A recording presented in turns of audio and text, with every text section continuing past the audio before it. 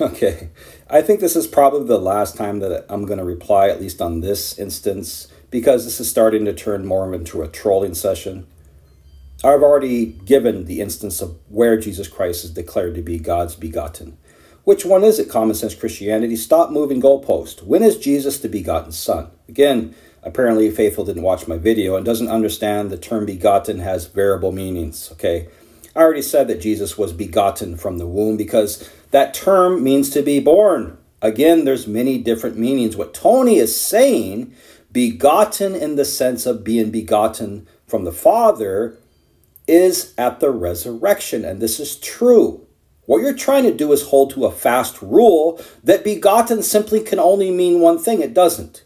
So what Tony is trying to say that no, Jesus wasn't begotten in the womb, in the true sense of what the term means. He was begotten at the resurrection because this is when God declares him to be the Son. On this day, I have begotten you. Romans 1:4, Acts 13.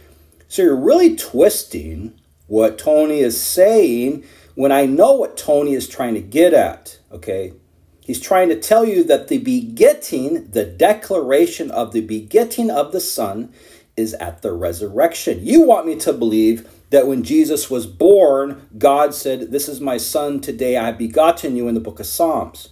When did God ever say to baby Jesus, "You are my Son, today I have begotten you"? I don't think that's in the Bible, Faithful.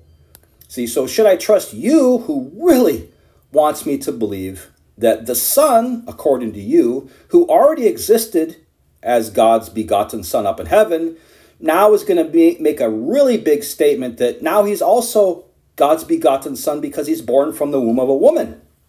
It becomes ridiculous and silly, okay? So which is it? Which is Jesus' begotten Son? When is it? Again, the word has different meanings. When is God declaring Jesus to be his Son? And when did God say, "On this day I have begotten you"? At his birth? No. At his resurrection? Yes. So, Faithful, if you don't get the basics of this and don't understand that the word has different meanings, and then try to say that God was declaring Jesus to be a Son on that day at the birth, then I don't know what else to tell you, Faithful. You're just not sticking to Scripture. And again, this is another artifact of a pre-existent belief. And I think that you're just trolling me at this point. So this is going to be the last time that I respond to this particular thing because I just don't see any benefit of it. You're not sticking to Scripture. You believe in a pre-existence of Christ when you can't show me Christ in the Old Testament at all, somebody doing anything. And then you're not declaring what God declared at the resurrection. You're trying to say that God declared Jesus to be the Son at his birth, and that is just not biblical. Okay, Faithful, I love you, but I think that's going to be the last comment that I have for you on this one. Okay, God bless.